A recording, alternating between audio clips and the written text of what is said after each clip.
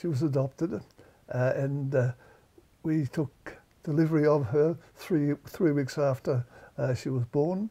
Delightfully happy and gorgeous little chubby girl. Yeah, I got an urgent phone call to say that she was in hospital, and the lass had her carer had taken her to hospital for 2 weeks before that, and she had these terrible tummy pains. And the hospital said she's pregnant. He said, "I'm not pregnant."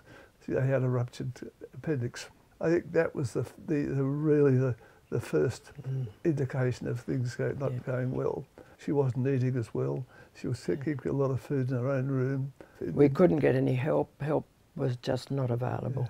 Yeah. Her doctor, well, she wouldn't go to a doctor, let's face it. She would never recognise or be prepared to discuss her condition.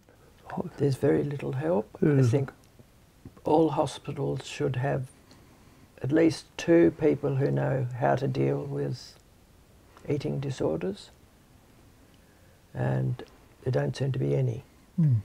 And I feel that